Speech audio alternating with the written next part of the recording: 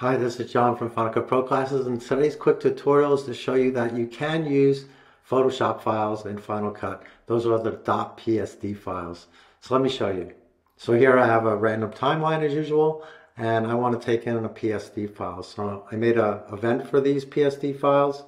So I'm going to click on that event. I'm going to import some PSD files. Now I have two PSD files on the desktop.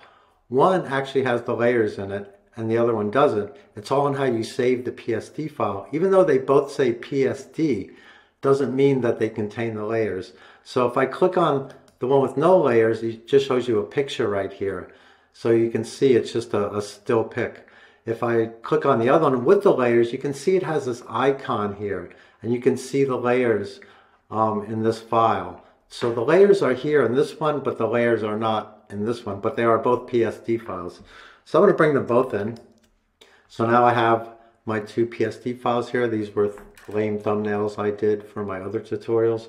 But now if I put the one with the layers in, so I'm just going to pick a in and out so it doesn't go over the whole timeline. If I just put one of the layers in, the one with the layers, you can see it comes in as one clip basically, but it has this icon here. The thing is, if you double click, you will open up the file into the layers, okay? And you can manipulate the layers however you want. So now I can see all the layers in this PSD file. If I turn on the transform tool, I could actually adjust the layers like I was in Photoshop. So here, if I click on this, I get the bounding box for this layer. I can move it. I get the bounding box for this layer. So I can move everything in my layered Photoshop file.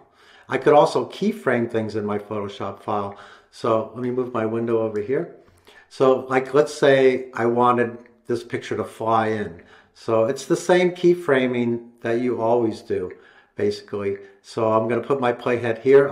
I don't go here because the compound clip that I have in the timeline doesn't stretch that far. So I wouldn't see that move because you see these little lines here.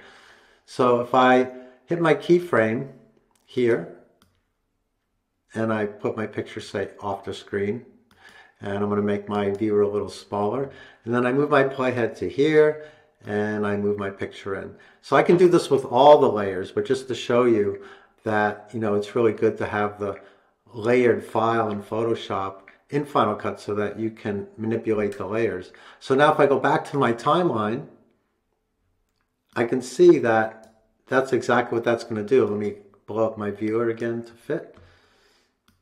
So it's going to go off the screen and then it comes in. Now if I took that other file, let me move my window over. This one, it's also a PSD file, and if I put that in, it does not have the layers, and if I double click it, it does not open up into the layers because it's not the right PSD file. So I hope that explains a little bit about using Photoshop files in Final Cut. Hope you liked the tutorial, and see you next time. Thank you. Subscribe or like if you want.